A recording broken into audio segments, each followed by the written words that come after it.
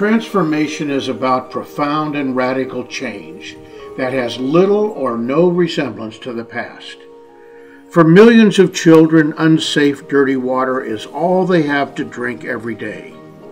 Their young lives need radical change, and thanks to Panda restaurants and Wells Bring Hope, lives have been transformed. No longer do mothers and their children trek hours to gather parasite-infested water. Their former way of life has been transformed. These partners, along with their associates' donations and microloans, have created a profound change for children, for families and communities with the most desperate need for safe water. Today, a community well provides safe water for all. Generations to come will benefit from the strategic investment of Panda restaurants and Wells Bring Hope in this miraculous transformation. Thank you. These words, often overused, feel trite when compared to the significant impact you have had. These words fail to express the deep gratitude we have for the transformation your compassionate giving has brought about. In Niger, over 100 wells have been drilled in just the last 4 years.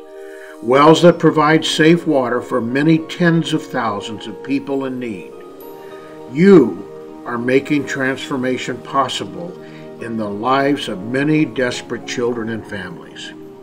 Your gift and your influence is raising the bar for strategic investing and increasing the awareness about the brutal reality, the silent catastrophe, that people are dying every minute of every day from the lack of safe water.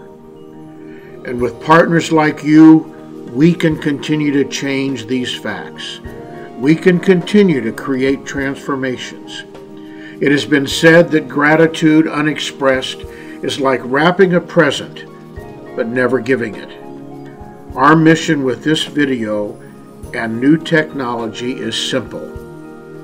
We want to express our gratitude for your partnership, for bringing fresh hope and health into the future for tens of thousands of children and families by providing safe water. Thank you, Panda Restaurants, and thank you, Wells Bring Hope. You are an amazing force for good in the world today.